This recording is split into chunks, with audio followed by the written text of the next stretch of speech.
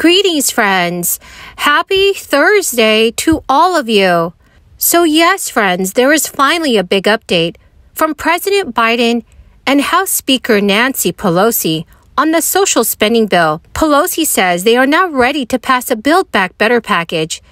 This means millions of dollars will be allocated towards a new round of relief checks. Dear friends, please make sure that you watch until the end of this video. I will also be giving away a $75 Walmart gift card 4 days a week.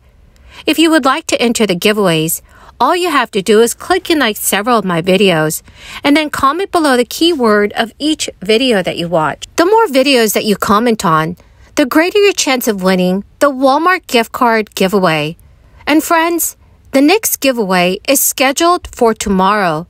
So please do enter the keywords and also do stay tuned for that video. There is some culpability here when it comes to the oil companies, and blaming President Biden is ignoring the fact that he has, on the federal lands, which is written, account for a percentage of our production in this country, expanded permits beyond the levels offered by the previous administration. This is certainly a more complex issue than was suggested by the senator from Kentucky. On another topic, Mr. President, I would say that we've learned a lot from the COVID-19.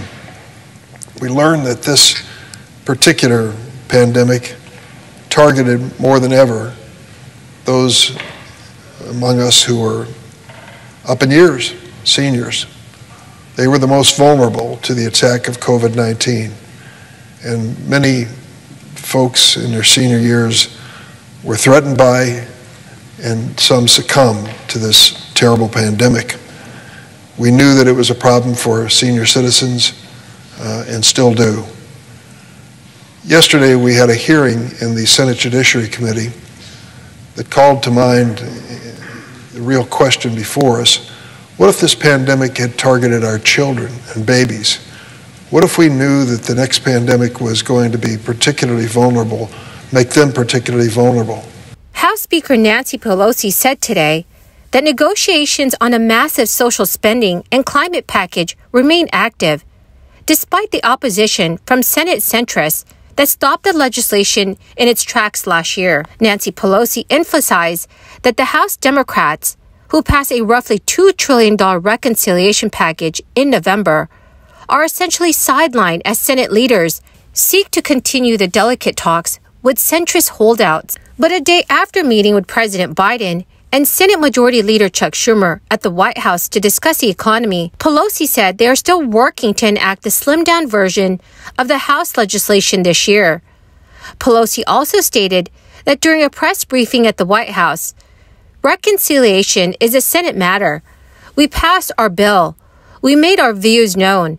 And that is a closely held negotiation on the Senate side.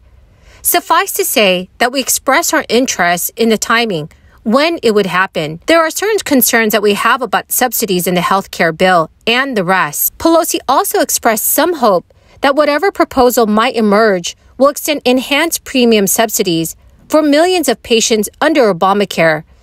Those subsidies adopted last year under Biden's $1.9 trillion crisis relief package are scheduled to expire at the end of this year. This is an occurrence that vulnerable House Democrats are scrambling to prevent.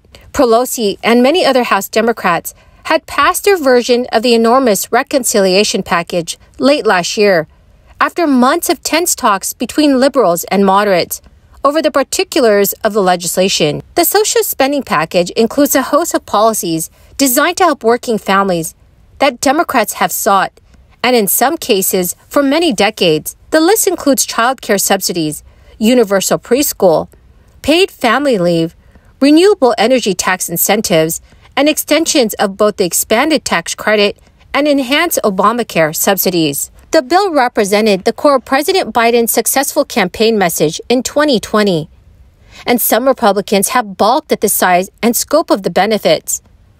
Under the reconciliation rules, Republicans do not have the power to filibuster the legislation, meaning that the bill would require only a simple majority to pass through the Senate. But in the 50-50 upper chamber, Democrats would need all their members and the two independents who caucus with them to move it to President Biden's desk. So friends, do you think that the Build Back Better package will ever pass?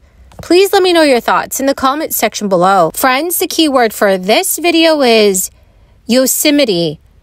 If you would like to enter tomorrow's Walmart gift card giveaway, please click and like several of my videos and then comment below this keyword, which is Yosemite, and additional keywords of any video of mine that you watch.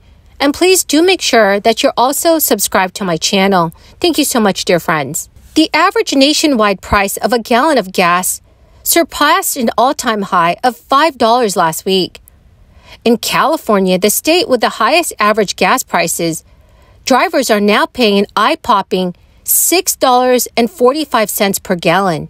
The price surge owes to the fundamental economic principles of supply and demand. Summer travel has sent Americans to the pump at a time when the global market is experiencing a shortage of crude oil supply, which pushed millions of barrels of oil off the market.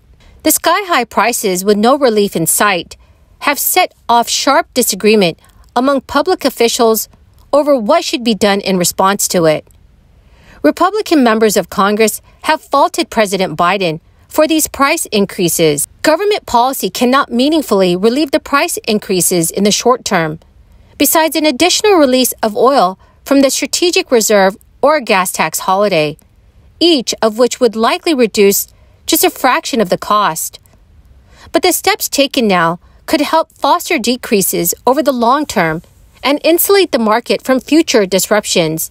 In March of this year, the U.S. announced a commitment to release about 1 million barrels of oil per day from its strategic petroleum reserve over the ensuing 6 months. This was a move that aimed to alleviate some of the supply shortage and blunt price increases. That decision came alongside similar announcements from some U.S. allies. So friends, what are your thoughts on this? Please let me know if you're concerned about gas prices in your area. Well, my fantastic and amazing friends, that is the end of my daily stimulus update video. Thank you so much for joining me here daily and watching the videos. The winner of yesterday's Walmart gift card giveaway is Penny A. Mason. Congratulations, my friend. Please note that if I have named you as the winner, do check your notifications page and send me an email. Or you can also send me a message on my Facebook page. Thank you so much, friends, and have a wonderful, blessed Thursday.